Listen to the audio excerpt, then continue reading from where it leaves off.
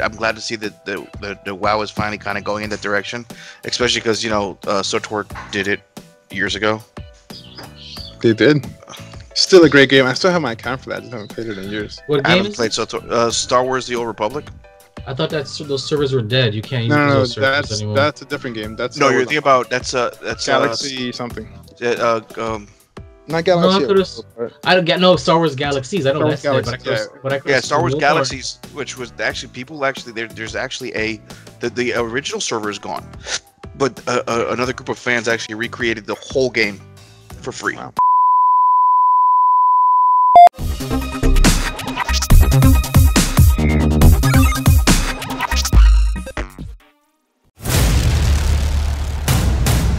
In a world where geeking out never looked so good,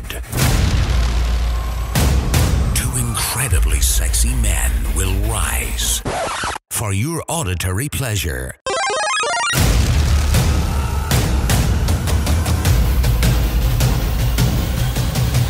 Here's your hosts, keeping up with the Geek Bros. Yes! Keeping up with the Geek Bros podcast, episode 67. I'm your host, Vibe, and here with me is my fellow Geek Bro, singular, Darth Flex. Darth Flex is in the house. Before we get started, Darth Flex, you know the deal. I need you to tell these fine people how to find us on social media. Absolutely, you beautiful Gentiles.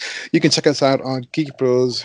On Instagram and Twitter at Geek Bros with a 0. That's GEEKBR0S.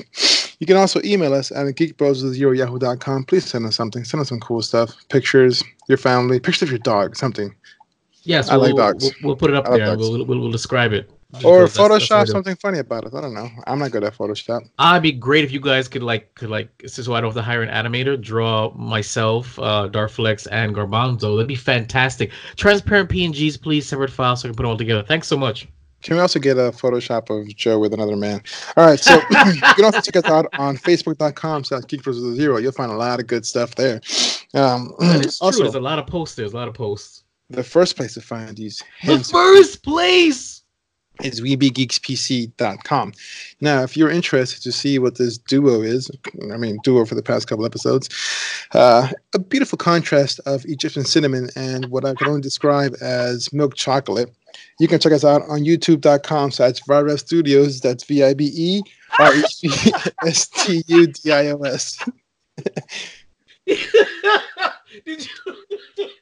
Did you just refer to yourself as Egyptian cinnamon? Yeah. Yeah, why not? That is the funniest description. I'm sorry. That's fantastic. That threw me completely off. All right. Thank you so much, Flex. Woo, I'm sorry. Egyptian cinnamon. Beautiful. I'm going to change your lower third to say that. We're going to... You calm myself down. That caught me off guard. All right, before we get into it, let's get to comments and questions from you, the audience. All right. No Facebook comments this week, so, we're very sad to see that, but, we'll go there. Instagram comments, that's Geek Bros with a 0, GEKBR0S. On our podcast recording snapshot or screenshot, we got Gold-Hearted Vegans said, hey, we love your feed and would love to collaborate. Send us a message so we can get you a t-shirt. So that's interesting. I don't know if that's spam or that's legitimate, but I am gonna reach out to them, see what kind of t-shirt they're talking about. Because of course, last week we talked about vegans versus omnivorous diet, and it was every time I ever talk about vegans, I always get an influx of vegan followers, and then they unfollow when they realize that I'm not vegan. So it's really funny. Isn't that crazy that they can't support other lifestyles? Like, I'm not a vegan, but I clearly support veganism. Yeah, but remember, we're heathens to them. We're. But do you know what heathens mean? Like the definition of heathen? The real definition? No. Yeah. It means the pursuit of pleasure. That's literally what the definition of being a heathen is. That's why religious fanatics don't like heathens, because they have all the fun. Exactly. So, and then of course, Darflex wanted to comment himself. He said, damn, I'm getting small. Can I get a steroid sponsorship or some kind of supplement support? And he did at Pro Subs. They have pretty good stuff, man. And then they're pretty good supplements. It's actually pretty good. So Pro Subs, send us free stuff. I'll even do it, beta-alanine. Oh, actually, they have great beta-alanine. Really? Yeah, they have action. Being on top, they have pretty good plant-based supplements as well. Oh, there you go. See, of course, our homie, our one and only, our unofficial fifth Geek Bro, Squeezy Bits, sent us a message. It was an article. I tried to edit an entire video on an iPad. I haven't seen this article yet, and it's not on the list here, but it's the response to the Adobe Premium Rush that I had. Look at them gambling. We don't condone the gambling, allegedly.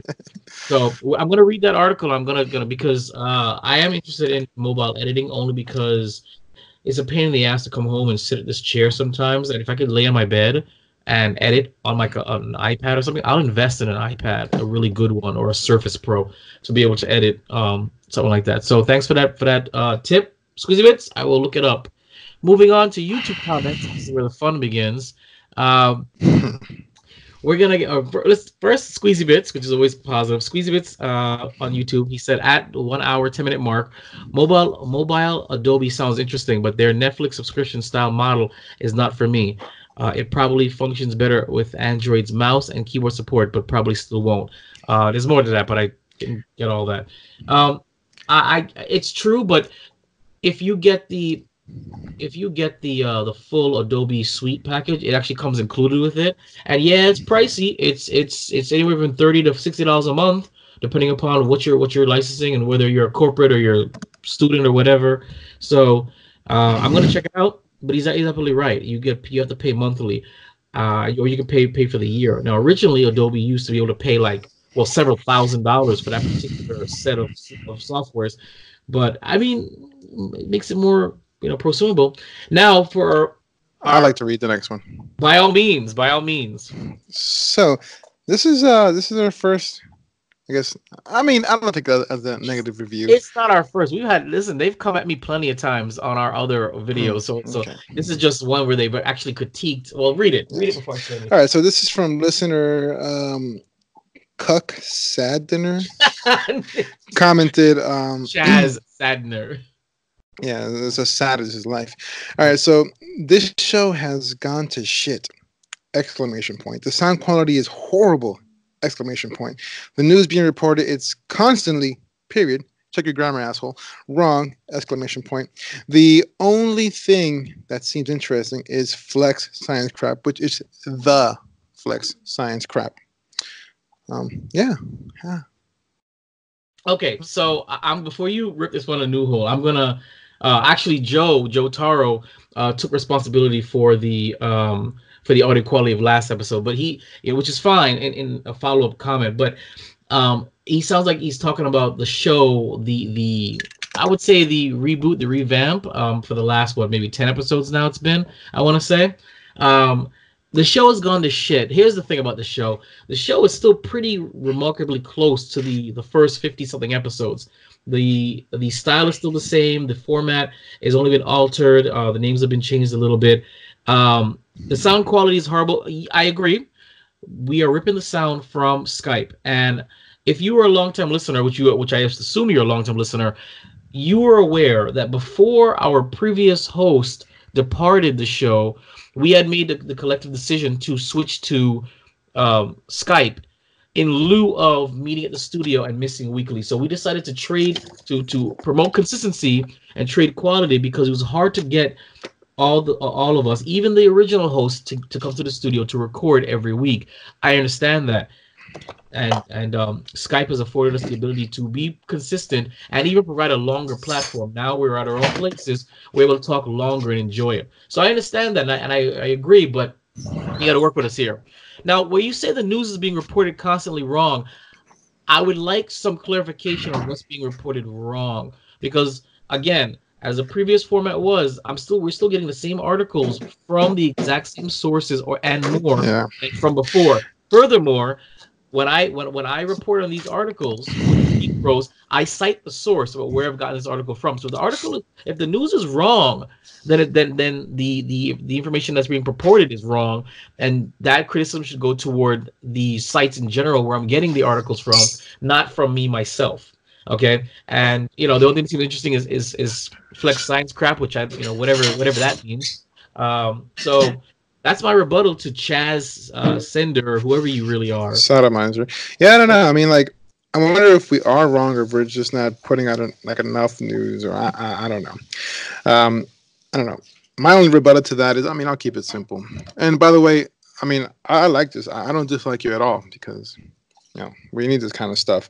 But True. in the immortal words of Eric Cartman, why don't you strike my balls, Mr. Garrison? But yeah, I mean, I'm insulting you, but take it as a joke, bro. It's like going to see a stand-up comedian. I'm gonna fucking rip your new one no matter what, but we still love you as fans. Also, suck a dick. There you go. So yeah, if you guys want to send us more critiques, by all means, we are going to read them. We are going to respond to them. But constructive critiques, please, and please cite your source when you want to critique us. I'm just curious because I'd like to get better. Yeah, but exactly. Something as vague as that, you got to give me more so I can. This is like asking like a girl what's wrong. She's like nothing. Yeah, pretty much. Like, very vague. But I mean, in our defense, I think the show rocks now. I mean, it rocks more than it did originally. I agree. I say we have more fun. We're a little bit more real. We're more real. We're uncensored. Sure. I think it's kind of like what Squeezy Bit said, that he loves our the chemistry of us, and I agree. So I disagree with Santander or whatever. I think the show is really forming its own right now. So, but I could be wrong. If you guys think I'm right or wrong, by all means, email us, tweet us. Definitely comment on our stuff. And I've got no problem reading negative comments. It only helps us grow. Moving on to Twitter comments. Miss Lady to You, that is Miss Lady to You too, on Twitter. She actually gave us a shout out. Thank you so much. It says, if you're into gaming and so much more, you should follow at Geek Bros. They hit up a lot of topics and are funny. Check them out. So thanks so much, Miss Lady to You. To you too. That's at Miss Lady to You too. Really appreciate the shout out. We don't get many of those, so to have that sent out there like that to your followers, that means something. Even if it gives us one more follower, it helps. We also put up another another poll on the Geek Bros Twitter. Guys, check out the Geek Bros Twitter. It's on fire now. Finally, there's a lot of funny stuff up there. Even I'm kind of caught off guard with the funny things that are put up on our Twitter. Check it out. So it's how old is at Vibref Studios now? And you had 4 options. You had 27, too old, 33, or doesn't matter, smash. So 50% said too old, 50% said smash. We had 2 votes. So yes, I did have a birthday last Tuesday, and it was slamming Flex. I know, bro, so upset. Off the chain. But yes, I did have a birthday. I turned 35 years young, and I'm rocking it. Okay, I'm still rocking it. So no emails this week. So that's it for comments and questions from you, the audience. Gents, tell us about your weekend. So Dorflex, tell me about your weekend. I think it was pretty uneventful. Really, I just worked. Honestly, the most exciting thing that happened to me was today. I think I got food poisoning again. Been nauseous since noon. Have you tried to take a pregnancy test? I'm scared.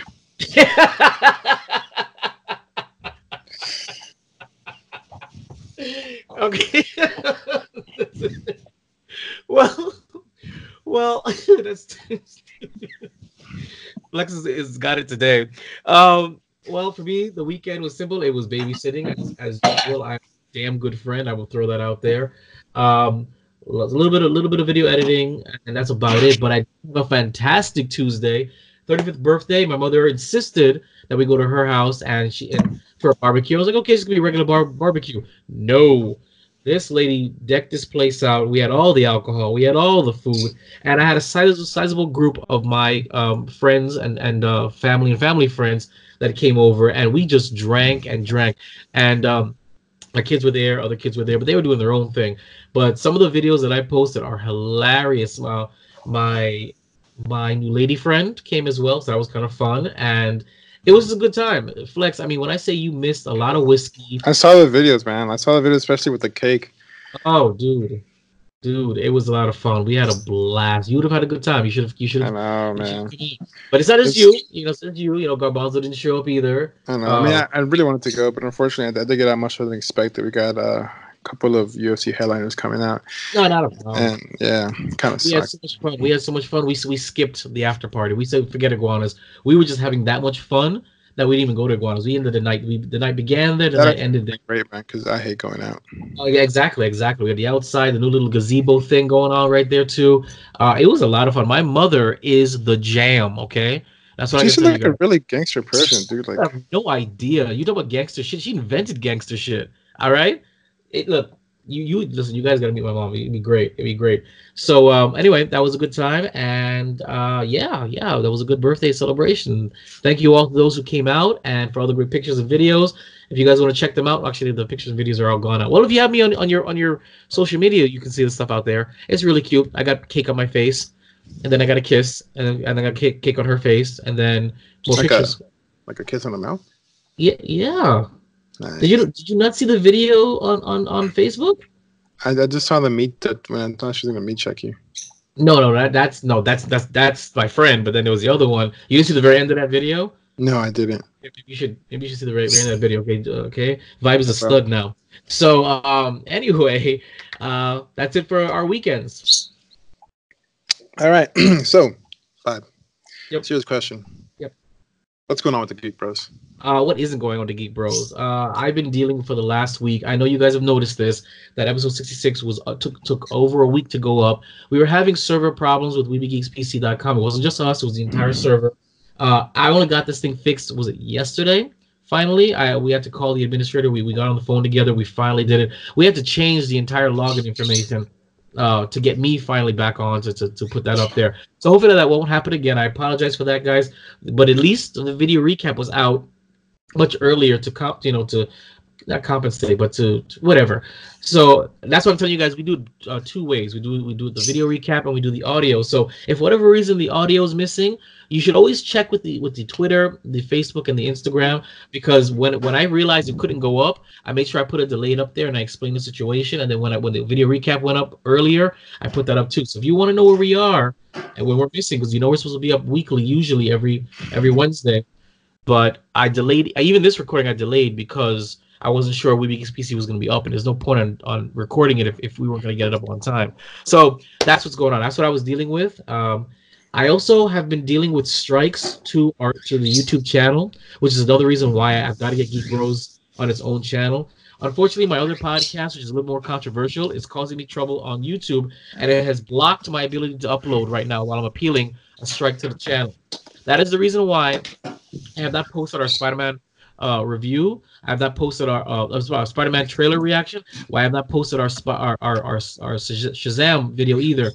Right now, I'm not able to upload to YouTube. Wherever the strikes are coming from, so far I've gotten 2 appealed. I got 2 more left to restore my ability to upload. So that's going to be dead for right now. But I'm telling you right now, all this is doing is making me fast track why Geek Bros is his own YouTube channel, so I can separate the Geek Bros content from all the other Vibe Studios content, so I can deal with this separately. So that's what's going on to Geek Bros, but I promise you guys, I'm going to get something out there. Maybe I'll put up the one of the episodes on IGTV ahead of YouTube. I'm working on it. I'm doing the best that I can. So that's it for the Geek Bros. So, Vibe, tell me, what were we talking about Wednesday? What we're going to talk about Wednesday is Geek Bros approved movie of the week. What's new in the gaming world? We have video games out this week, brought to you by Darflex. The Battle for Azeroth continues, brought to you by Darflex. For inebriated fitness, we have What the Heart Tells Us. Ooh. Anime and Animation Invasion, Love, Death, Robots, Part 8, Good Hunting. For Gadgets R Us, Apple kills off iTunes after 18 years. And Samsung's new Note... look, Lewis just said. And Samsung's new Note 7. Open Mic, Marvel in talks with Keanu Reeves to join the Eternals. Avengers Endgame director developing Magic the Gathering series at Netflix. Robert Pattinson moves forward as the new Batman star. Evan Peters sad that Quicksilver's big storyline will be left unresolved after Dark Phoenix. Wolverine cut from Dark Phoenix storyline because of age gap with Jean Grey. So that is what we're talking about today, ladies and gentlemen, episode 67. But first, Garbanzo's in the building. Garbanzo, hi Garbanzo. We can't hear you, Garbanzo. Garbanzo. Can you guys hear me now? Yes, good. Ooh, much better. Garbanzo. I missed you guys. I missed you too, girl. Bonzo. I have the question. Did you read the script for today? I am actually I'm opening it right now. I just got in. I had a couple issues with a crazy neighbor, but that's for another story for the day. The I hot would one like that I to sent hear one that. time. F5. Huh? The hot one What? that I met that one time that complimented me on your camera. No, not that neighbor. No, she did. Did I tell you the story about that, Flex? Oh my gosh, she was Oh, slamming hot, God, tell and me. she spoke to me the entire time. And Spanish? I don't know. I'm not sure. I was so nervous. I was like shocked. She was beautiful, but I had the camera in my hand. She's like, "Great camera." I was like, "Yeah, yes, yeah, I know it is." It was a shame, dude. When I say she was pretty as heck, to talk to me, to start conversation with me, and to tell me good night. Wait, I was does she have like these big curly, like a big curly hair? yeah, Oh no, you're thinking about the tall, slender one with the braids. yes, yes, yes, Mm, yes, light skin, yes. I believe she might be single. We can always talk about that later. Listen, we do need to talk about that later. I need you to pull up the YouTube comments. I need you to read that YouTube comment. I wonder if you have anything to say before we get started about the YouTube comment. It was I wouldn't say negative, but it's not favorable comment. Read it real quick and see if you have a something you'd like to say before we get started.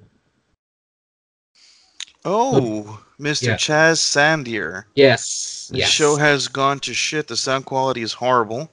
The news being reported is constantly wrong. The only thing that seems interesting is Flex science crap. Yes. Aww. I'd love to. I'd love to know if you have a response for this. Apparently, long-term listener, because if it's gone to say it's gone to shit means you were listening from before. So Yeah, absolutely. Well, it I means mean, that he well, or she enjoyed the previous version of this show prior to the reboot or the shakeup. So I'd love to hear if you have a response for this listener or yeah, you know, absolutely. I actually, to Mr. or whatever the hell his name is, I want to be Sandler. Here's the thing. We appreciate you for listening all these times, and thank you for giving us the input about referencing our sound quality. So that's something we could definitely work on. But the whole thing is about news being wrong. I mean, fake news is still news, right? I mean, hey. amen, brother. So here's the thing: if you really want to put something out there, feel free to go ahead and give us an email, and we'll tell us what you would do better, or better yet, how about you start your own YouTube channel and start doing it yourself, and see if you can do it better. Then go ahead, bro. I appreciate competition is fun. It makes us better as people, and it makes us a better podcast. But besides that, bro, got nothing but love for you, and thank you for not bashing the fat kid. So that's awesome for you. That's good. That's good. All right. Well, Dad, with that being said, it's time for the Fresh Scent. Fresh scent. Geek Bros approved movie of the week, Dark Phoenix. This is the story of one of the X-Men's most beloved characters, Jean Grey, as she evolves into the iconic Dark Phoenix. During a life-threatening rescue mission in space, Jean is hit with a cosmic force that transforms her into the most powerful mutant of all. Wrestling with this increasingly unstable power, as well as her own personal demons, Jean spirals out of control, tearing the X-Men family apart and threatening to destroy the very fabric of our planet. The film is the most intense and emotional X-Men movie ever made, and it's a combination of 20 years of X-Men movies. As a family of mutants, they come to know each other and love this most devastating enemy yet their own. This is directed by Simon Kingberg, and it was released today. Okay. Gentlemen, I assume we're gonna see this probably next week and do something about it. For sure. Greasy Bit saw it. Huh? Greasy Bit saw it. He did? Yeah. Oh. Did he give a review or anything? Or at least his wife did. She said it was pretty cool. She loved it. She quoted that she likes the train scene. Don't know what that means. Oh, I think there's a small little snippet of that in one of the trailers recently. So I'm that's kind of cool. My only problem with this is that they're trying to say that the Phoenix Force came from outer space, but didn't she show some of the Phoenix Force in Apocalypse? Am I wrong about that? I believe she did, but I think the actual Phoenix Force itself is technically a cosmic entity. But then what did she show off? What Phoenix Force did she show off in Apocalypse? Now I think that because that was her natural innate power is similar to the Phoenix, because I remember what I saw. And that was a Firebird coming out of her as she's walking across this thing. A small Firebird, nonetheless, but a Firebird. So how do you rectify the fact that she already had some kind of force there? She gets the force again. It doesn't make any sense to me. That's all that's bothering me. Now, at the same time, maybe they could probably put it down. And this is, again, I'm giving them a lot of credit in this aspect. But the way that I would see it is the Phoenix Force is, again, a cosmic entity that travels across time and space. So technically speaking, it could have attached to her sentience a small amount of it as almost like a tracer. Okay. For the actual fetus, to make sure to see if she's actually worthy and to able to hold it, and then That's what she arrive said. later on. That, you know what? I'll take that. If that's in the movie, I'll take that retcon. That's fine. I like that a lot. If they actually do that way, I would be okay with it because it's feasible. Yeah, that makes sense. That makes sense. Okay, well, we're definitely gonna check this out. I'd love to say that the Geek Bros will get together next week and we'll watch the movie and we'll film a review. It all depends upon whether my camera actually is fixed or not when I go retrieve it this weekend. And yay, we get the camera back. Yeah, the back it's back, but they can't check it because they don't have a battery to check it. So because they didn't take my battery and they don't have a battery for that particular camera, so they can't verify. So I gotta go all the way over there. No, because when I sent it to Texas, they said you don't need anything. Texas will have everything they need. Yeah. All you need to do is get the camera. But the actual place that sent it off for me in Miami, well, they don't have the equipment to turn it on, so they can't verify that it's fixed. They're only going by based upon the fact that they said it's fixed, and they can't find Texas never sent them the work order, so that says what was done to it. So now they're concerned. Oh, really? Yeah, they didn't send the work order. You know that work order you get, you say, okay, this is what was done to it, and this is how much it cost. It didn't come back with it, so they're a little concerned about whether or not, so whatever, we'll see. But yeah, look forward to that in the future. We're gonna move on to what's new in the gaming world. Video games out this week, brought to you by Dorflex. Once again, I'm still getting my game news from VG 24/7. Again, still too busy to cross-reference for some of our lower listeners. We hear what you said. Just give me some time, man. Just give me some time, bro. Remember, this is, as much as we would love for this to be our full-time jobs. Yeah. If you guys want, send us some money and we can make it our full-time jobs and we'll get you that much better I am stuff. working on our Patreon. I'm working on a lot of stuff. Or some paid sponsors. I mean, like, I don't know, maybe Nintendo. And then I'll be able to cross-reference some stuff. Mountain Dew, yeah. Or Lipton Iced Tea is also fantastic. Lipton Iced Tea would be a good paid sponsor as well. You guys just throwing or Apple. Or Loot Crate. All right. We have to get back on our unboxing show. Then we can get Loot Crate. So we're going to start with June 4th. That's the beginning of releases for this week. We have Stay in the Light for PC. The Elder Scrolls Online Elsevier for PC, PS4, and Xbox One. Warhammer Chaos Bane for the PC, PS4, Xbox One. Battletech Urban Warfare for the PC. Percheng for the Switch. Then we have, wow, this is crazy. Okay, no, that was a typo on VG 24/7. All right, The Legend of Heroes Trials of Cold Steel 2 for the PS4. Persona Q2 New Cinema Labyrinth for the 3DS. Reventure official launch for the PC. Conqueror's Blade for the PC. Now, we're on June 5th now. Barrow Trauma for the PC. Held It Loose for the PC. Now we're on June 6th. We got Toki for the PC, PS4, and Xbox One. Road to Gundong for the PC. Journey. Road to where? Sorry. To Long Dong. Sorry. Long Dong. Long Dong. Black Trials. All right. So, Journey for the PC. Hue for the Switch. Now we're on June 7th. We got Warlocks 2, Godslayers for the Switch, and July 18th for the PC. Still on June 7th, we got Octopath Traveler for the PC. We got Omen Sight Definitive Edition for the Xbox One. And what's the last day of this week, man? The what? This is the 7th, so the last day of the week is the 8th. The 8th. That is it for this week. It's actually not a very eventful week. Oh, okay. Well, we're gonna. Sorry, like I'm literally like dying here. Man. You're not helping our case against Santander, okay? Well, look, listen here, Cuck Sandander. Sander Sodomize or whatever. We're still. I'm still quoting it off an online source. It's not our news, so you can suck it, buddy. All right. The battle for Azeroth continues. World of Warcraft, Darflex. Suck it to me. There's no that. Oh.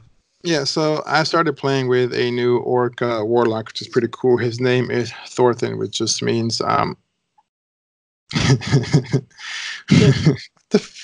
that? What happened? Big, I responded to Flex's text. Oh, okay. All right, so yeah, I'm playing with the orc. Now you know how it feels, right? Now you know how it feels when you comment on our little chat here. That throws me off. Good. Now you know how it feels. Thorfinn, which means God of Thunder. Now, in the World of Warcraft, actually, so with the new patch coming out, the Rise of Azshara, we have a Rise of Azshara preview where you get to navigate the perils of Nazjatar in new benthic gear. This looks pretty interesting because, you know, we've had quite a bit of updates in gear as far as like legendary, and well, actually, the most common one would be heirloom gear. What the hell is that noise? That's Garbanzo's respirator. Bro, Jesus Christ, that's extremely loud. Again, not helping our response to Santander. All right. I apologize about that. I didn't realize that it was actually going right into the mic. I will not happen anymore. It sounded like baby Darth Vader. That's all I can hear. So with this preview that you're actually able to try out now, is the odds are stacked against you in Queen Azshara's home territory, but with the right equipment, you can turn the tides in your favor. The Rise of Azshara, we're introducing a new type of equipment called benthic gear, which you'll earn and collect while adventuring the Naga domain of Nazjatar. As you explore Nazjatar, you'll collect prismic mana pearls, soulbound currency you can spend to purchase benthic tokens and upgrades. So it's pretty cool. It's kind of like a much better version of heirloom gear because you can actually upgrade these using some kind of currency rather than just sitting on it and trying to level through it while other people destroy you in the arena. Now, these do bind to your account and can be used to gain a piece of upgradable benthic gear specific to your armor type, you know, cloth, leather, mail, and plate. Again, just like heirloom gear, starting at item level 385. With enough time and effort, players can dedicate their hard-earned mana pearls to upgrade pieces to level 425, just shy of heroic level raid gear, which, by the way, heirloom gear is pretty good for starting characters because you can share them throughout your whole account. So that means if your level 100 has purchased some heirloom gear, if you start a new character, you can use it for that character as well, and just they kind of level up with you, but they are capped at a specific level, but you are able to upgrade them. Now it seems that benthic gear will be kind of a much better system to that, though it's still not as good as heroic gear and like all the legendary gear, stuff like that, because those are actually pretty powerful items you gain either through specific world events or raids or sometimes even game masters. But, you know, obviously these heirlooms and these benthic gears will not be the most powerful gear that you can actually gain in the world of Azeroth. But it is a good way to actually level through and look cool. And with the transmorg for short, you're able to, if you don't like what your gear looks like, you can pretty much change your gear to whatever gear you like, but keep the same stats. It's just putting like a skin on your gear in case your gear looks stupid, which I think is pretty cool because if you actually like the role-playing aspect of World of Warcraft, you can actually stake to a specific character and keep kind of like dark armor or something. You can even dye some of your gears. So that's pretty cool. But besides purchasing benthic tokens with mana pearls, you'll also sometimes find them in treasure chests and on enemies throughout the zone. So again, this is a much better system than heirloom gear because it kind of makes you work, right? Rather than just going and buying it and just leveling through it and not knowing what to do with it. But each piece of benthic gear boosts a thematic bonus that applies in Nazjatar, the upcoming Azshara's Eternal Palace raid. These bonus might provide effects that boost your damage, slow down your foes, or even increase your mount speed while adventuring through this perilous region, which this is great because, God, mount speed, while they're great, unless you have like specific or powerful mounts, they kind of suck. Like some of them are great though. If you have like underwater mounts, like the seahorses and stuff, those are pretty gangster. But imagine if you can like increase your speed from like 100% to like 300%, that'd be pretty good too. Now, you can customize your character with up to 6 unique bonuses. Put together pieces to create a powerful set for combat, collect a set to optimize for exploration, or mix and match for the best of both worlds. Additionally, each piece has predetermined secondary stats which allow you to have more control over your character's build. Benthic Gear, now for current players, Benthic Gear is currently available for early testing on the Rise of Ashara public test room. So make sure you jump in to check it out. I will try my hardest to jump in on there. Actually, I am trying to grind a little bit more. For those who don't know, I'm actually co-owner of the guild with the artist formerly known as Juancho, and he's got some pretty powerful characters as well, and I'm sure he's going to be getting on this. But once I have more insight on the test realm, I'll be able to give you guys some more stuff. But it looks promising. I mean, the story keeps on going and going, and it's kind of opening a little bit more of the story of the War of the Ancients, or it's just bringing back Queen Ashara, which is going to be pretty cool. Maybe they'll confirm that the Night Elves, or the elves in general, come from trolls. So that'd be pretty cool for me, at least. Well, thank you, sir. We always love when you discuss World of Warcraft, so my eyes can glaze over because I have no idea what we're talking about. But this is my favorite part of the podcast. Well, actually, I will say this though. A lot of the stuff that you're talking about when they're like changing the armor, some superficial stuff, all that kind of stuff. I mean, like it's just kind of glad. I'm glad to see that the WoW is finally kind of going in that direction, especially because SWTOR did it years ago. They did. Still a great game. I still have my account for that. I just haven't played it in years. What I game haven't played SWTOR. Star Wars: The Old Republic. I thought those servers were dead. You can't use those servers anymore. That's a different game. That's you're thinking about that's Galaxy something. Not Galaxy. No, I don't get Star Wars Galaxies. I know that's dead, but Star Wars Galaxies, which was actually there's actually the original server is gone, but another group of fans actually recreated the whole game for free. Wow. I forgot I had it on my old computer, but we have to post that. We have to post that link on our Facebook page. I gotta find it, man. It's been a long time since I used it. I'd love to try that. Yeah, but I mean, it's like old school mining. It's a real old school RPG kind of. Best way to come. The only thing comes close to it, I think, is this. Sheesh, I don't even know. I remember when it shut it down, people were crying. I would watch the videos on YouTube. Yeah, if there's a video on YouTube of the last few minutes of Galaxies before they shut down, and there was like fireworks and people were like just massive party. Like nobody was fighting. It was just like a good time for everybody. So nobody was trolling anybody. No, actually, that's just like that story you told, which was it's so funny. Sorry, but if you guys have not played Star Wars: Old Republic, you should. It's great. It's what Mass Effect could have been. Honestly, yes. Without the combat system, obviously, I would prefer the combat system from Mass Effect. I agree. But Star Wars: The Republic still has the same kind of like turn by turn and spellcasting as like Warcraft does.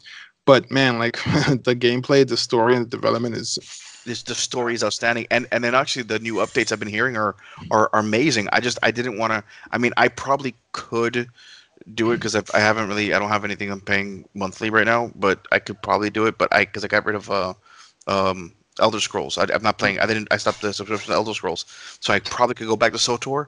But wait, what's I don't know, man. Elder Scrolls? Like you mean like the monthly where you get the coin and stuff? Mm-hmm. And get all the unlimited. Because the game is free. Okay. Yeah, I was gonna say. I wanted to get the upgrade with the subscription. You get the coins monthly. You get the pack. All the DLCs, you get and a whole bunch of extra really cool stuff. So I ended up getting that, and I was doing that for well over a year from the original the launch of the game. Yeah, I remember you and Eric got me to do that as well. And it was a lot of. I mean, the game is still probably one of the best RPG games on a console, hands down. Probably still has to be Elder Scrolls right now. Elder Scrolls Online. They actually did it right. I'm looking, but I will say that best RPG gameplay and storyline, SWTOR was still outstanding. Just the cinematics alone were just, oh my god, so amazing. I love playing a Jedi and like doing gangster shit, like trying to romance Twi'leks, even though the Jedi Order or the Jedi Code says not to. But fuck them, I live life on the edge, bro. The Jedi Code says specifically not to romance Twi'leks, or just romance in general. Just romance in general. I don't know. I mean, you know what? They're more like guidelines. Wait, my favorite thing actually from Allegedly. SWTOR was actually being the Marauder and having the Twi'lek companion and torture. And you had a torture button, so you had an option whether you tortured her or you tried to romance her, and it was kind of interesting how you can play it out. Yeah. This sounds like a very charming game. Actually, Louis, you should get back on it and make this Fun. one of your sections. Fun for all for the family. It sounds like. So I don't know, maybe I did find my my keypad that I need to sign in with, which is why I haven't played in so long. I did find it recently, and I think I lost it again in the move. But now I'll find it again, and then maybe I will jump in and we can add that to the list. That'd be great. Sounds good. I mean, it's still free to play to level 20, right? Yeah, but all my characters are level 60 or level 50 right now. Okay, well, that was a nice tangent. I don't know anything that we just talked about, but I love it. I love where you guys' head is at. With that being said, we're going to move on to inebriated fitness. Darflex is an exercise physiologist with a BS in exercise and sports science. Bullshit. He is a certified CSCS strength conditioning coach and a CISSN sports nutritionist, sports injury specialist, and currently an MMA weight cut specialist and nutritionist. Ladies and gentlemen, Darflex, what the heart tells us. Now, heart rate is the speed of the heartbeat measured by the number of contractions of the heart per minute. The heart rate can vary according to the body's physical needs, including the need to absorb oxygen and excrete carbon dioxide. It is usually equal or close to the pulse measured in any peripheral point. Heart rates vary from person to person, but a normal range for adults is 60 to 100 beats per minute, according to the Mayo Clinic. Darflex, talk to us. What is the heart telling us? I'm too sick to talk about this. No, I'm kidding. Let's pick. Well, this is inebriated fitness. Let's approach it from a fitness standpoint. As far as health, I mean, I'm not going to get into like any health conditions or any cardiovascular diseases, just because one, what I do know about it, I'm not really qualified to talk about it like that. Also, I mean, if you have heart problems, go see a doctor, bro. Yes, 911. Cardiologist. No, but when it comes to like fitness and stuff, so your heart rate specifically, just your beats per minute, does say a lot. If you have a higher, like, I'm generalizing here, it could vary from very, very like rare conditions, but if you have a higher heart rate or heart beats per minute, right, on like just resting, you're out of shape. If it's lower, I was going to ask you about that. I was about to ask you if you were referring to the resting heart rate. Yeah, so the resting heart rate is what tells us a lot in regards to training. Can you tell us exactly what a resting heart rate is? So it's just your heart rate at like true rest. The best way to get your resting heart rate is not just to put on a monitor, but is to get your heart rate when you wake up naturally without an alarm. That is your resting heart rate. If you wake up with an alarm, that's not going to be your resting heart rate because of your nervous system. It's going to be alerted and it's going to go up much higher. So a good resting heart rate, yes. I mean, I guess 60 is all right for a regular person. I would say low to mid 50s is optimal. Is what you want to look for.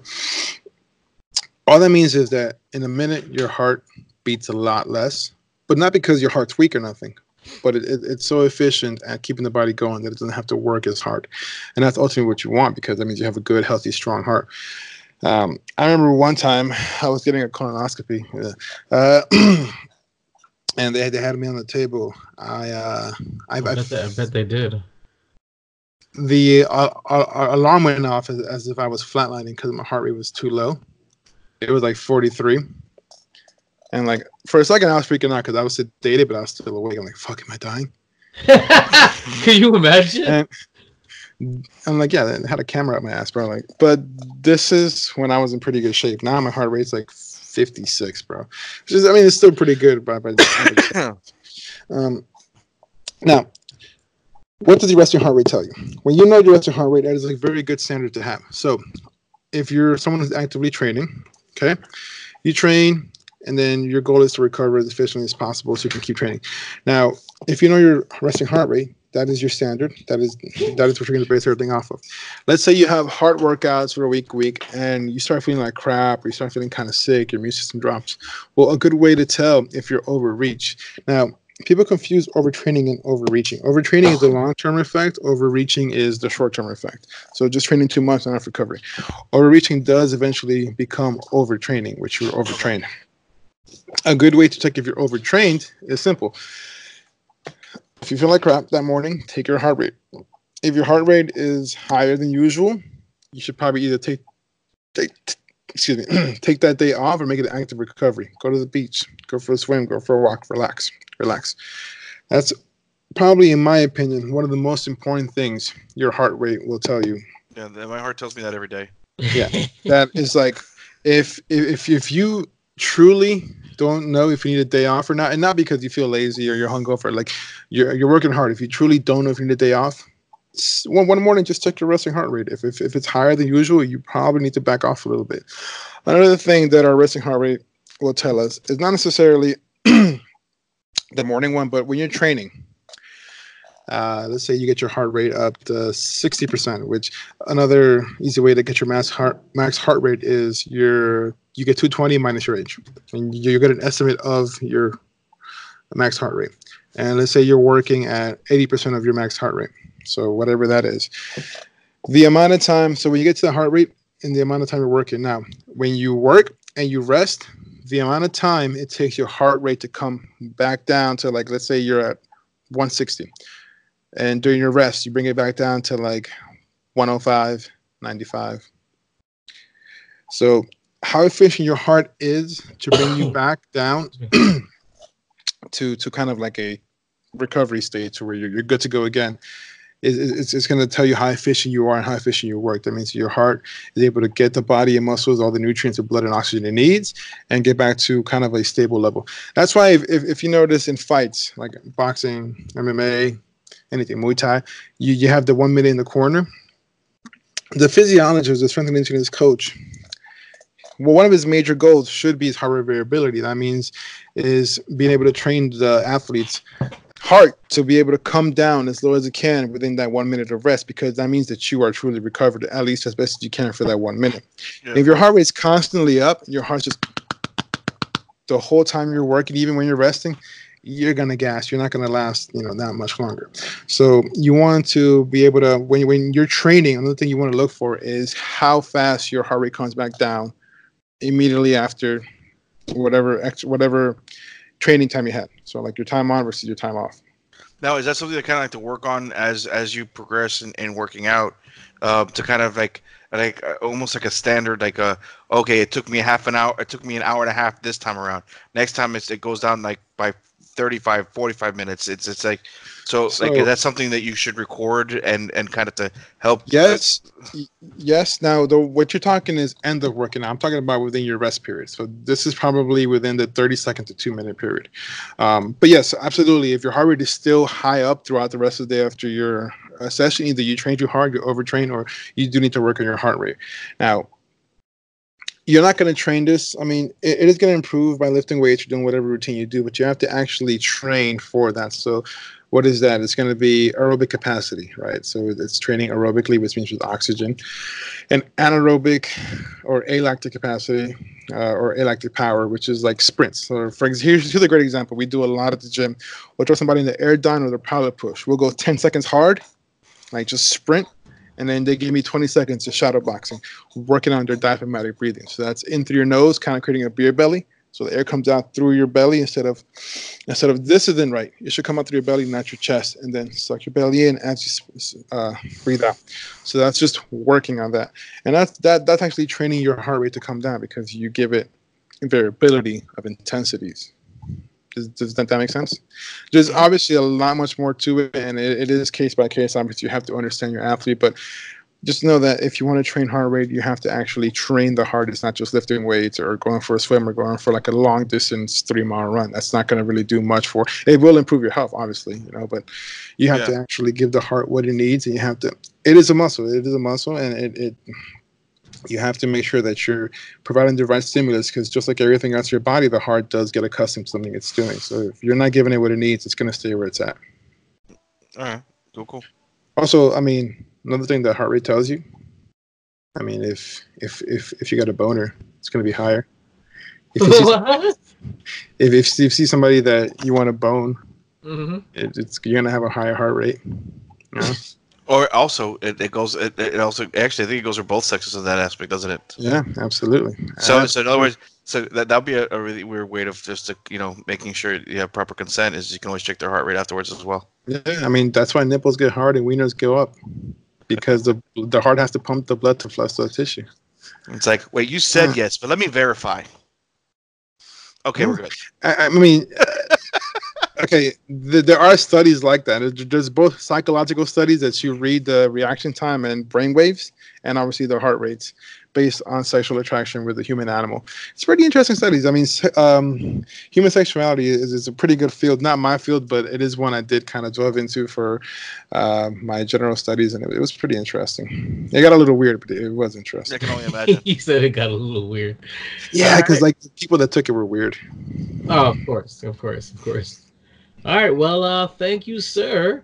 If you want more fitness and nutrition tips or that sweet UFC post, then follow him on his Instagram. That's Darflex, DARTH_FLEXX. We're going to move on to Anime and Animation Invasion, Love, Death, Robots, Part 8, Good Hunting Review. The son of a spirit hunter forges a bond with a shape-shifting, I don't know how to pronounce that, Huli Jin. Is it Huli or Hul? Huli Jin. So we're going to do the usual thing. Which is a fox spirit, by the way. So we're more than halfway done. It is the good, the bad, the ugly. Darflex, if you please, the good of Good Hunting. The good for this for me is going to be the setting of the I mean the plot, yeah, but like the setting. The setting had this kind of like steampunk, steampunk. Right. Steampunk, gotcha. Yeah, like this steampunk podcast. Miyazaki kind of look to it, man. I thought it was pretty great. Like it reminded me of watching like those old like Spirited Away movies and yeah. Well, it was like that at first until it did its massive time jump and what I would consider. Okay, actually, that wasn't a time jump. Yeah, it was. I mean, it wasn't that massive though. It was like maybe but when it's they started out in like the like the old school Japanese setting, and they jumped into some Neotopia at the end in one generation. That's not realistic. So it felt like a massive time jump. From somewhat it is. Yeah, somewhat it is. If you look at the when like the samurais ended in Japan, it's because the Western influence came in. Now I'm not saying it's like super technology that, but they went from pretty much nomadic people to like Westernized modern people. It's their spelling because obviously it's not Earth, or maybe if it is, but it's not like it's fantasy. Right. It's fantasy. So that's what it is. It's just as a Western influence came to nomadic people. That's why we saw such a huge jump. I'm sure that existed already in the world. No, but actually, the whole thing is like the Last Samurai movie itself is actually a perfect example of it. It was a modernized society, modernized nations, but they still had the traditional Japanese villages. So maybe he came from one of those traditional Japanese villages that ended up then afterwards to protect the spirit. I hear you. I mean, for me, the good was, I liked the animation. I liked that too, of course. I was waiting for it. We always love titties. No, yeah, it was no. I mean, I like the animation. I was actually semi-attracted to the spirits. So they slamming. Yeah, you were slamming. Yeah, I'm just saying, like, yeah, wow. You were. So I didn't know that. Quick question though, mom or daughter? Both. Yeah. Okay. Can somebody Photoshop vibe with one of those? By all means, and I'll post it. Proudly. Oh my god! Yes. I proudly. Photoshop challenge. Okay. Also, please make Vibe a furry. Thank you. Yes. I'm all game for. I didn't know I was a furry, but Garbanzo, the good. Good. Honestly, it's the storyline, the interaction between like just the whole like why are you hunting us kind of situation, and how perception. That just the whole storyline itself, the animation, and of course, it was just really cool to see nipples in a cartoon. Of course, no, I agree. I mean, at first, it's they're the Jinn are the evil ones, but then we come to find out that no, it's the human beings becoming infatuated with the Jinn, and it was kind of interesting, like how they twisted it like that. Because at first I'm like, yeah, kill him. Like the fight scene was the bomb. Yeah. Okay.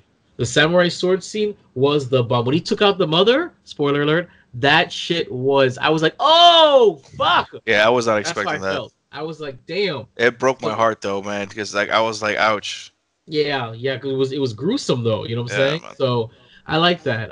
The bad Flex. The bad. I actually, honestly, I can't. It seems like it's gonna be.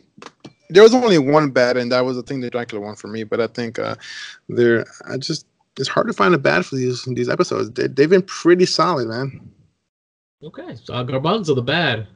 Honestly, I think for me it's just like it kind of it gave me a little bit of that taste of the steampunk world, and I really wanted to see where they would go with that.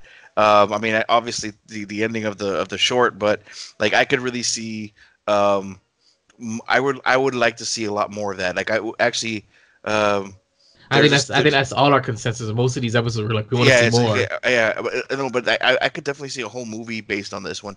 I mean, they made a steampunk Japanese anime. I think it was called Steam Boy. Mm-hmm. And I actually own it. It was fantastic. It was very, very well done. So I again just and I kind of dig the steampunk aspect. That was actually, but I want more.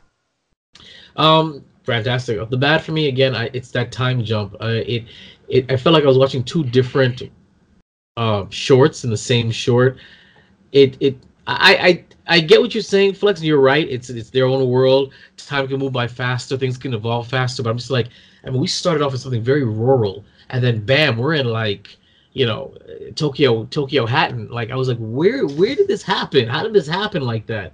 And it kind of threw me off because the two settings, they didn't mesh in the same. They didn't feel like they were in the same story. It felt like that happened to China though. Huh? That happened to China, but not so fast. You have to understand. No, within 20 years. Within 20 years, they had big bustling cities. Yes, 20 years. Yes, they did. I gotta fact check that, dude, because the boy. China, not Japan though. China. Not Japan. Okay, I gotta fact check that because when I saw it, the boy was a little boy and he was only in his early 20s. It had to be no more than 10-15 years between him being a boy and him being a young man when he arrives at that city. I'm like, how did that happen in such a short time? I don't care how fast you're building, you don't build something like that with that level of. China had that kind of atmosphere still back in the 1920s and 1930s. What you're saying is that you're assuming that those two things coexisted like that. It didn't feel like that. It's possible, just like we have rural areas in United States, and you can assume that that's how most of the United States looks. But I don't know. It just felt like two different settings to me. It felt like Japan, and then like Neo, like San Francisco from Big Hero 6. Like that's what I was like, what did I stumble into? That's the only thing I got Neo Tokyo. Yeah, I got you. So, but the whole thing is but if you look at the whole steampunk aspect, the steampunk era is supposed to be like 40s and 50s. So if it was back in the 1920s, 1930s, that kind of robotics. thing. They had advanced robotics. Let's be real. Hey, technically speaking, it's not so advanced. It's a steampunk robotics again. The idea behind they didn't turn the Fox into a steam. She was a steam engine. No, she wasn't. Yeah, she was. Maybe I need to remember right there. He turned around like. You know what? You're right. You're right. Remember, steampunk. The whole idea behind steampunk is supposed to be like the 30s, 40s, and 50s era. Actually, not even the 50s. 50s is going way too far. We're talking like 20s, 30s, and 20s and 30s. All right. Well, the ugly gentleman, Darflex. So the whole rape part. I don't think that's ugly because I mean that's something that's very true. We should be able to see it. I think they could have done a little bit better. Okay. Like being that it's Netflix, there's really no FCC to. Exactly, it's not no regulation. I just think it could have been a little bit more brutal, maybe a little bit more bloodier. I think they were trying to be a little tasteful with it, a little reserved, maybe. I think they kind of wanted to make the severity of it without being as gruesome as they could. I mean, I get that. I mean, yeah, I do. And I guess this isn't a negative. I just wanted more gruesomeness. Right, you wanted more realism, pretty much. But I mean, they delivered beautifully, so yeah. Honestly, I can't complain. Garbanzo. Actually, for me, I don't have an ugly at all. Neither do I. So that's it, guys. That is Love, Death, Robots Part 8. Good hunting. If you guys have seen any of these episodes or the ones we just reviewed, by all means, send us an email. We'd love to read your review on air. We're almost done, guys. After that, then this segment is gone. So, come on now. Right? Send us your information or your comments. We'd love to hear it. We're gonna move on to Gadgets R Us. Apple kills off iTunes after 18 years. Now that threw me off. I'm like, Me iTunes. too. When you thought Apple, you thought iTunes. This article comes from Yahoo.com. Apple kills off its iTunes music management software after nearly 2 decades, marking a major shift in its software. The software was originally introduced in 2009 by Steve Jobs as a way to load songs onto your new iPod. It will be replaced by separate apps for music, video, and podcasts for PC. The company reveals in its Worldwide Developers Conference. The update will come in Apple's upcoming Mac OS 10.15 software update. Guys, how do you feel about this? That's our childhood right there. Honestly, man, I never read any of these fucking Gadgets R Us things, but when I saw this, I'm like, oh man, I gotta read this. At least he's honest. Yeah, I mean, like I read some of them, but like, so. I mean, I have Apple Music, so I don't know. Yeah. It's kind of like and so do I. The thing is that I've spent thousands of dollars over the last 18 years on iTunes. So for me, it's kind of it's bittersweet, man. Yeah, it's like I mean, as long as they replace what they're removing, I'm okay with it. Like as long as we're not... but they're going from one app, one to 3 different apps. How do you feel about that? You were able to listen to your music, watch your stuff, and your podcast all on one thing. Now they're separating into 3. My phone, it's easier because right now to watch my movies on my phone that I bought, I have to go into iTunes, go into downloads, go into movies to watch. To listen to my podcast, I go to the podcast app. Okay. Yeah, same here. So honestly, as long as I keep everything I pay for it, I don't really care because I'm already going to different apps to get my content. Yeah, they already have for videos. They already have us going to the TV app, which then they do. Yeah, they have. I don't use iTunes very much, so I wasn't sure. Yeah, now they have the TV app for basically you can actually it links up with your current cable provider and everything. It's actually kind of cool, and does all the linking up for you. But the fact is that they already have music separate. They already have the TV separate. So it's already there. Because I mean, I haven't really used iTunes since I used to like pay for the seasons of Smallville. That's like the last time I really used it. Yeah, that's it. It's like free. Yeah. The only thing is that how am I getting my ringtones, man? Because that's how I used to get my ringtones. Dude, rip them. What do you mean? Oh no, I've actually bought 2 or 3 ringtones over the years. I've only bought one, and that's the Lord of the Rings Shire theme. Oh, that's a good one though. That's it. That's actually my main ringtone right now. Allegedly. All right. So Samsung's new Note 7 is essentially a MacBook Pro with Windows and more ports. This article comes from finance.yahoo.com. Samsung has a couple of new laptops out. The Note 7 is 13 inches. The Note 7 15 That's what she said. Right? Yeah. And the Note 7 Force. That's exactly what she said. The first two are run on the run-of-the-mill business laptops, which look very much like the Apple MacBook Pros, while the 7 Force has an all-black design and is a bit more powerful and aims at creators. I gotta check that one out. While copying Apple's design and improving certain shortcomings can be a good tactic, you want to get to look at these specs more. So I actually checked out these specs, and I mean, I haven't used a Windows laptop for my productions in a very, very long time. Moved over to Mac, I haven't gone over, but for the Force, that looks promising. I mean, it's making me really want to consider investing in that, because I'm moving. What you guys may or may not know is that I'm trying to move on into mobile editing, where I can edit on the go and not have to sit here and edit. This will be my main one, but just getting a flash drive. So I'm actually in shopping around for a good laptop to be my mobile editing suite that can last me for several years, that can take with me. So it'll be my laptop, my camera, and go with me and ingest the footage. Kind of, we had a test run of that in Chicago. Kind of, you see how we did in Chicago? Yeah. We could do the thing, we ingested the footage to the laptop. The difference is we just put it on my flash drive. I want to do something similar. I want to be able to go out there, record, ingest it into my laptop, and if I can on site, start editing on site. Or at least rearranging on site. So that's what I'm looking at. Yeah, that'd be great. At least put our header and footer. Exactly. So, but the Force looks pretty good. I like what I see here. Also looks pretty. It does. It's true. It looks just like a MacBook Pro. It does. It looks exactly like same colors, same Just everything. black. Except for the Force. The Force is it's a powerhouse. The Force is strong with this laptop. But I'll let you guys know if I actually end up. I'm gonna try and go to maybe the Best Buy or something to play with it. That's what she said, and go from there. So we're gonna move on to open mic. Open mic. Okay. Marvel in talks with Keanu Reeves to join the Eternals. This article comes from Yahoo.com. Listen, guys, I was really, really, really tired. So all these articles are Yahoo.com. Sorry. Next time I'll diversify. Okay, the Eternals already has an impressive lineup of stars signed up, and Keanu Reeves could soon be the latest. The John Wick star is reportedly in negotiations to appear in Marvel's new movie, which centers on a group of immortal beings who possess godlike abilities, having been created by cosmic deities, the Celestials.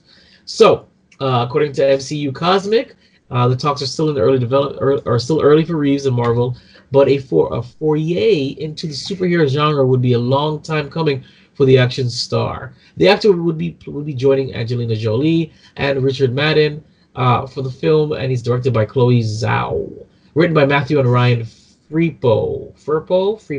What do you guys think? Do we want John Wick in the MCU, and what is he going to play? My question is this going to be live action or animated? Live action. Okay, so obviously he's not going to be Hercules, the gay character. I think he would have made a great gay character. I think he would. Not because he's a man's man, but I'm saying his caliber of acting is so good that he can absolutely pull it off. I do. I mean, I love me some Keanu Reeves. I don't think he has much range. I don't know what you're talking about when you say caliber. I mean, he's formidable. He can do some stunts. He's got the. Whatever. Have you seen Tai Chi Man? No. He has really good indie movies. But it's actually one of the only movies you see with a bad guy. From what I've seen, he has no range when it comes to acting. So, but I don't know, man. I don't know. Like, here's the thing: it wouldn't be his first technically, because the whole thing is, from my understanding, 47 Ronin was actually based off a graphic novel. It was, yeah. Okay. So this wouldn't be his first foray into comics, but I think it's just his first foray into Marvel. I guess maybe mainstream comics. I guess maybe I don't know. I guess. But it's also Scanner Darkly, man. That was another fantastic. That was good. Yeah. I never saw that. I meant to see it. Dude, I have the DVD. I have the DVD. It's good. Oh, you do? Oh, maybe you should invite some people over and for. Let's give him a chance, bro. I mean. Oh no, I'm not against it. I'm not against it at all because he's killing it in John Wick. Even I've never seen a single John Wick one, but it's just that whole. He doesn't. I just don't think he has the acting range. Not to say that he can't play a Marvel character. Of course, anybody can play a Marvel character. That's true. Yeah, look at Captain Marvel. But too soon. He went from like Bill and Ted to like John Wick. I mean, that's. Well, yeah. That's that. I mean, if you look at mathematically, the range in that is pretty. And not for nothing, just as a human being, he actually is an amazing human being. If you got to see what he's done. Oh, I didn't know you do in person, Garbanzo. Not personally, but I follow his philanthropic works. You know who he should be? He should be the next Ghost Rider, and he should use his own motorcycles because he makes his own motorcycles, right? Oh yes, he does. I did not know that. I want a motorcycle from him. Then they're nice. Like if you want to be like a total, like not those fags with the crotch rockets, those fucking Puerto Ricans, but like, and not like the Hawks, but like like a man's motorcycle, like a cruiser. That's what he makes, bro. That's what he makes, bro. Look, let's all get this out. Look, let's just put it on the table. Crotch rockets are gay. And if you are at a chopper that's like super loud, you're just a douchebag. Describe. Okay. Describe a crotch rocket. I don't know what we're talking about here.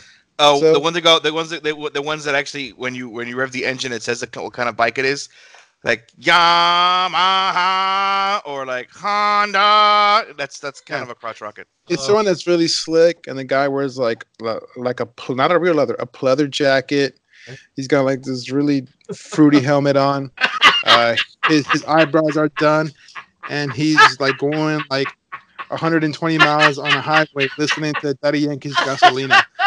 That's what a cross Okay, rocket is. that's it. I'm done. Oh my god.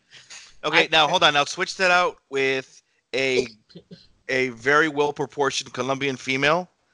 And Flex, do you still have the same problem with it? I mean, the guys obviously having heat. That's a fag hag. Like, if you're on a crush rocket, you're a fag no matter what, bro.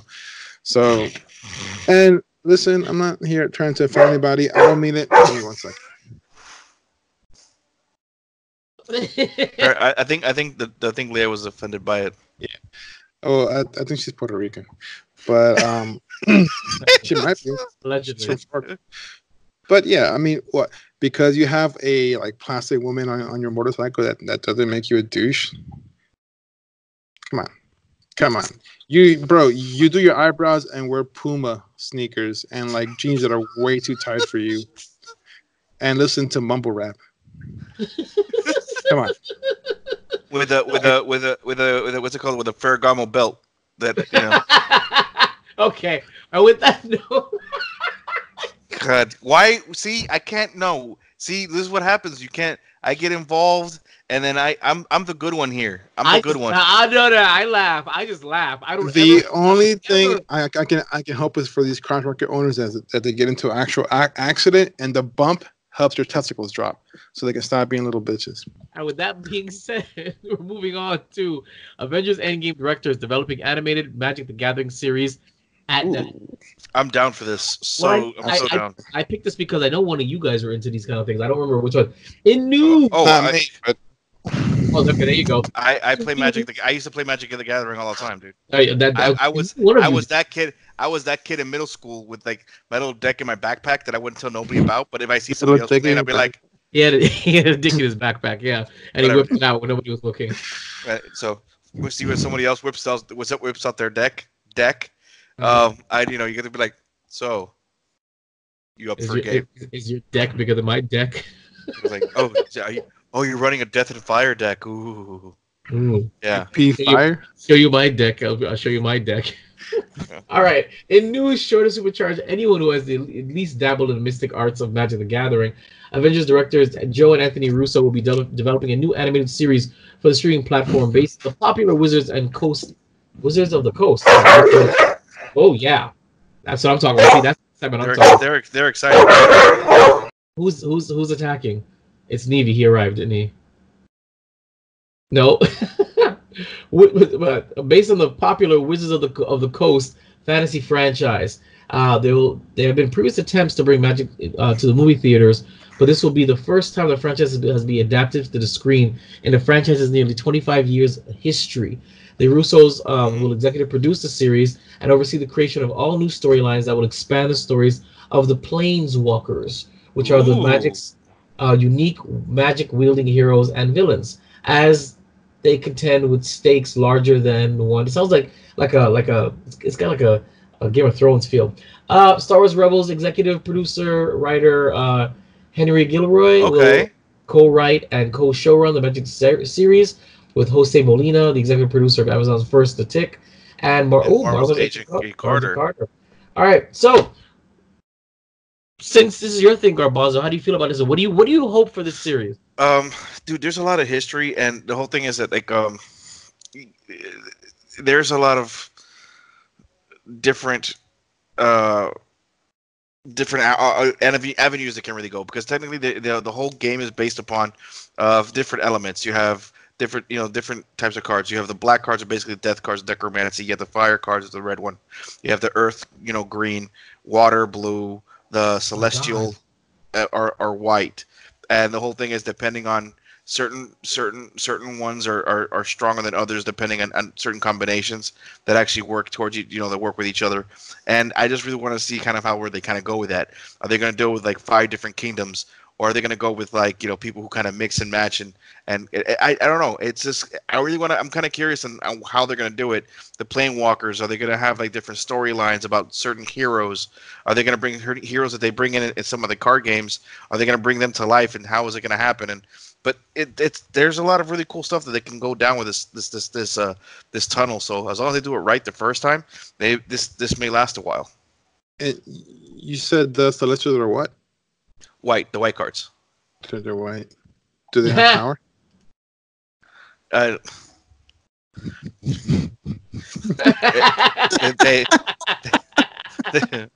they, they all have power, sir. Different types of power. White power. See? Maybe it's this podcast too giving me the flag. The worst part is that there's actually a you can actually, this sounds horrible, but they're called power decks, which are basically heavily offensive decks. Yeah, so I bet so. so My that's deck I'm will just saying. offend all of you. So yes, there are such thing as black power decks and white power decks. There are, yeah, green power decks, red power decks, yeah. Oh, so But not in the same this is context. Power Rangers, okay. This is Power Which is the superior one, though? Which one? Actually, no single deck can beat another one directly. So it's actually the best kind of deck is to have a combination. Good save. Okay. Good save. Good one. All right, we're gonna Rainbow. briefly touch on Robert Pattinson moving forward as the new Batman. So that's set. Fortunately, the article that I had is not loading, but we already talked about this last week, so I don't really have much more to say besides what, based upon the article that Squeezy Bits gave us last week, where they said that the studios didn't understand why Heath Ledger was the Joker because we didn't understand the kind of Joker that they were casting for. That Robert Pattinson, the reason why we may not be able to understand that is because we don't understand the character that's being portrayed in this movie. Does that still, now, what, a week later, is this hold true for you guys? Are you guys still willing to see where this goes? I mean, honestly, I don't really care about anything that's DC as far as the cinematic world goes, unless it's Jason Momoa. So that's my answer to whatever anything else. Oh, okay, Garbanzo.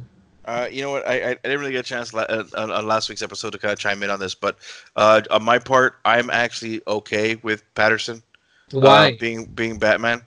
How?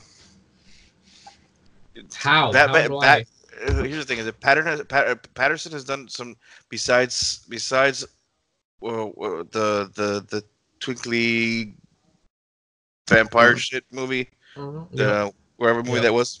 Vampire shit.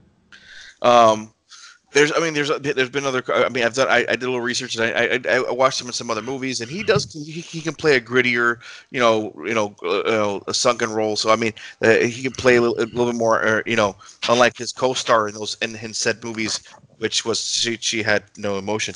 The mouth beater. Yeah. Her pictures. Okay, I want to make it very clear that Rey did the same thing in Force Awakens. She never closed her mouth in most of the scenes, so just make it very clear. Yeah, but she's hotter. Yeah, and she is. Also, she had the Force in her mouth. You Force what in her mouth? No, nothing. She had the Force. Family podcast. So so my big thing, my point is like I would kind of see where it kind of go. I mean, it can't be any worse than I don't know, Batman versus Superman or. Don't say that because it absolutely can't be worse. Yeah, you're right. It could be Wonder Woman or Captain Marvel. Wonder Woman was a good movie, so I don't know what you're talking about. I liked Wonder Woman a lot. I enjoyed Wonder Woman. It was one. It made me fall in love with Gal Gadot. And really? She's amazing. She you don't understand. No, I mean, like, I didn't need Wonder Woman to. I mean, no. To be attracted to Gal Gadot, no. But to fall in love with her, the way she portrayed her character, she did it well. I left that movie with a super crush on her. It was so cute. Like, I was like, wow, that's a woman I want to take home to my mother. That's a woman I want to beat the shit out of people that bug me. That's what I'm talking about. No, that's the woman. I can actually see you do that.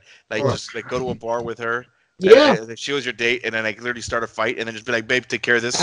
Absolutely. I'd stick her on all my enemies. I guess I'm gonna have to get past the first 15 minutes of that movie.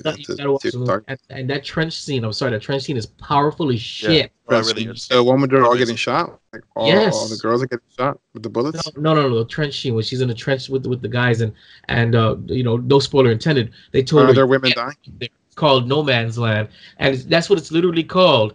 It's No Man's Land because everybody's gonna die out there. But she's also not a man, and she walks out there and she takes it, and she inspires the men to go out there and help her. That scene was powerful. It was very well done. No, honestly, that was. It's funny because the chemicals should have killed her, not the bullets. That's why it's No Man's Land. Right, understood. But she's above that all. You know, No, she can. no, no, she's not. She can Yeah. take a shot. No, she can. What? Take a shot of what? She could take a shot. You saw all her bitches get fucking gunned down at the beach by like men. Right, but they weren't. She was actually.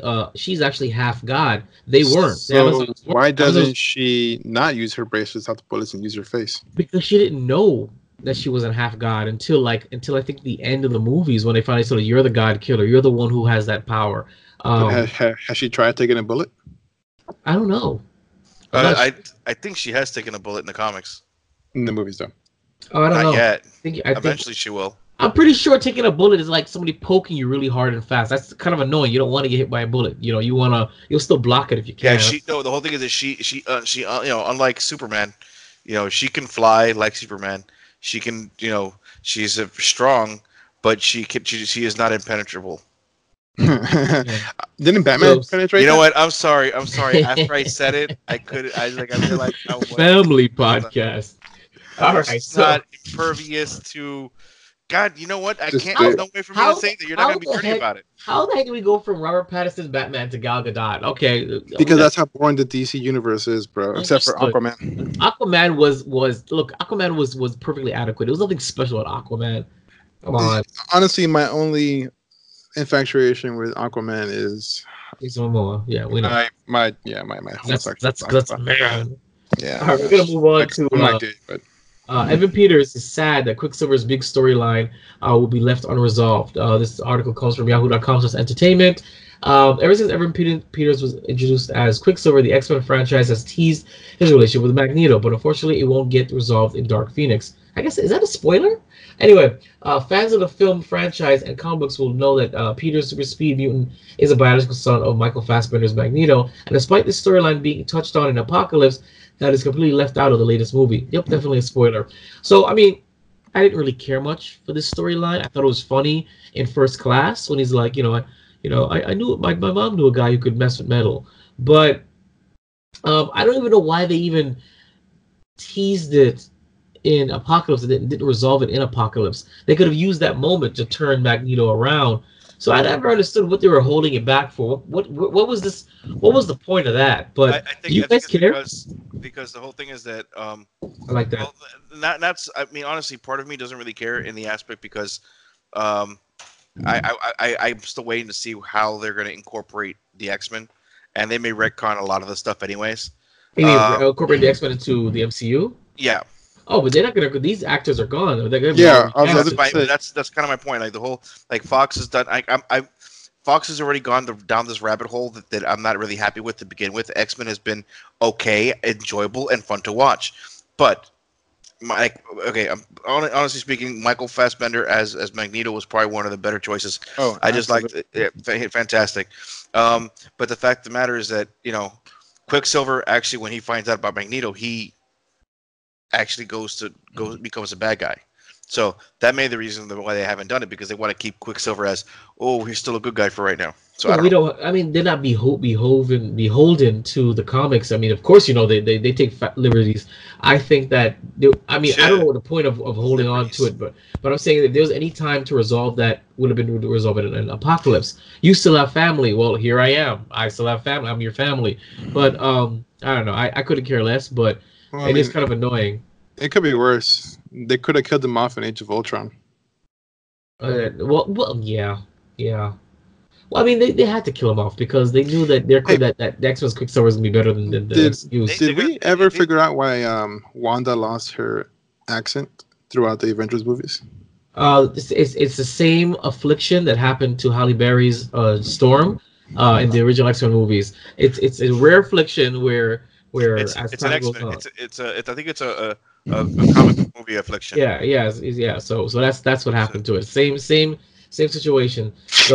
So actually, believe it or not, there is some continuity and some between the X-Men franchise and the MCU because of the loss of accent syndrome. Yeah. But we'll get into that. It's definitely a mutant gene issue.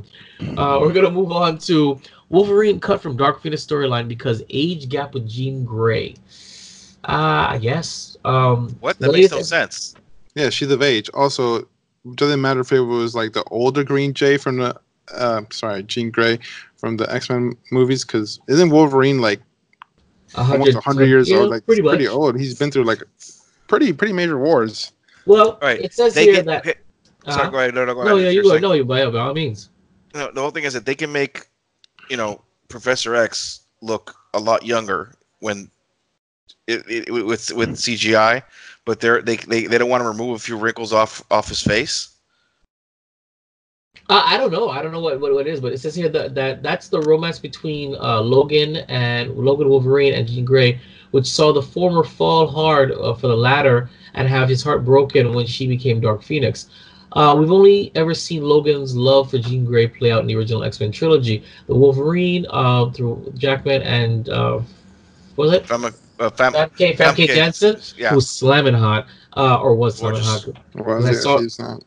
But this storyline was put on hold when Sophie Turner took over the younger version of the redhead telepath. Simon Pegg, who wrote and directed Dark Phoenix, explained that Rolling Stone why he decided against continuing that romance storyline.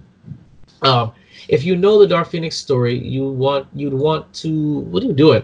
You'd want to really service the love story between Logan and Jean. And I think that the notion of Hugh Jackman, as great as he is, looks for his age, and Sophie Turner, it didn't sit well with me or anyone else. So what I really wanted to do was that's the thing that's so annoying, because if it was an older woman with a younger man, people would be like, oh, woman empowerment. Bless you. Yes. I agree. But the fact of the matter is that Logan was born in 1800 and change. So the fact of the matter is, like, really the 10, 15 years is not that big of a difference. The man appears to be in his 40s, but he's actually over 100 years old. Yeah, she's over 18. Now, explain to me this. There are thousands and thousands of women who date older men because they prefer having someone who maybe they see as more of who has a maturity level that matches theirs a little bit better, because it's a known fact. Well, not just that, it's also a known fact besides that as well. There's also a known fact that women do mature a little faster than men. Allegedly. I still don't buy that crap, but allegedly. I mean, the majority. I mean, honestly speaking, I mean, well, I can't say it. I mean, I'm still a freaking 12-year-old sometimes, so whatever. I know that's right. Shoot.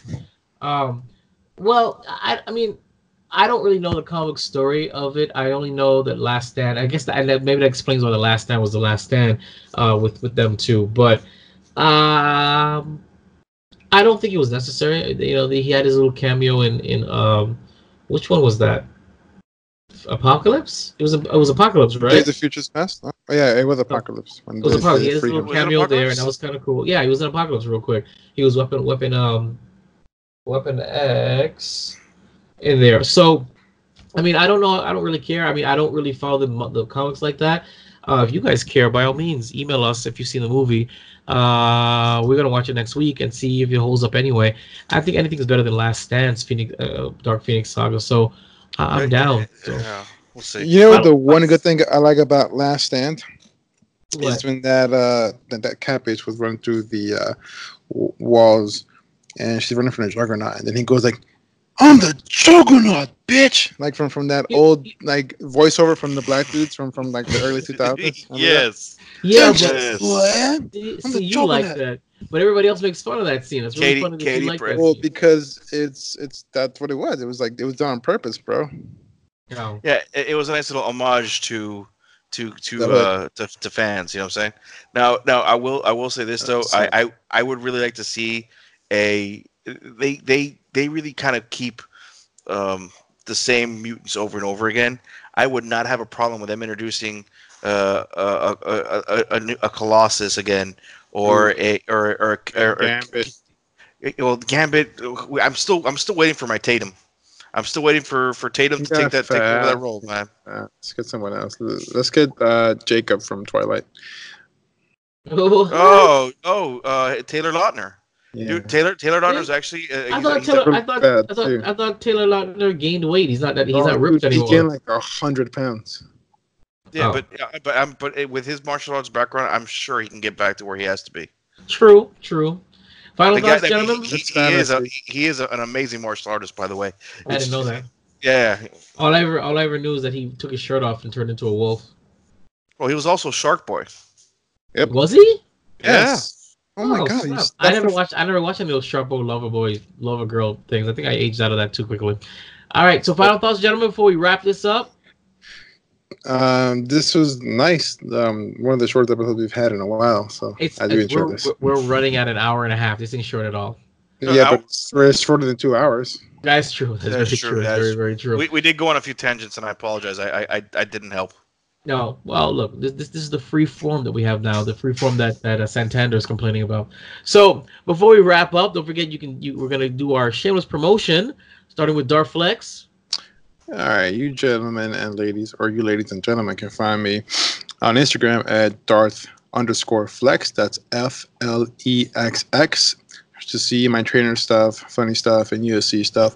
You can also check me out for Warcrafting on the Inebriated Craftsman on Instagram as well. Just type that in. I'm the only one.